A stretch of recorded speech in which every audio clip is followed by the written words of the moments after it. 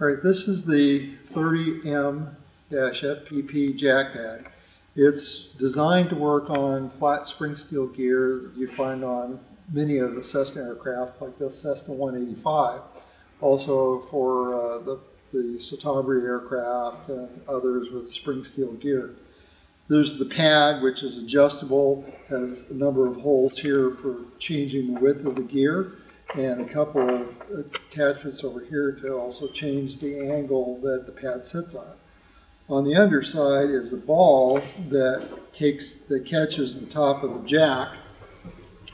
In this case, there's an adapter that comes with the jack pad, screws on the top of the standard 6-ton jack, has the dimple in the top that catches the ball and holds it and allows it to swivel at different angles. So now that you've seen the pad, let's put it on the aircraft and go from there.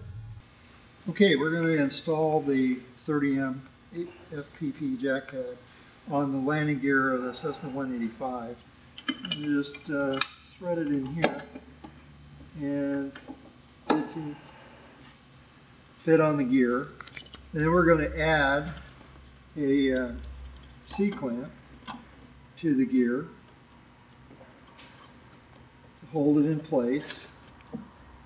C-clamp is an important safety factor here, particularly on gear like the Cessna 180 and 185 where the angle of the gear is extremely steep.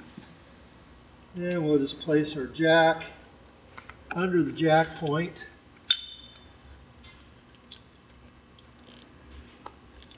And begin to raise the jack against the jack pad.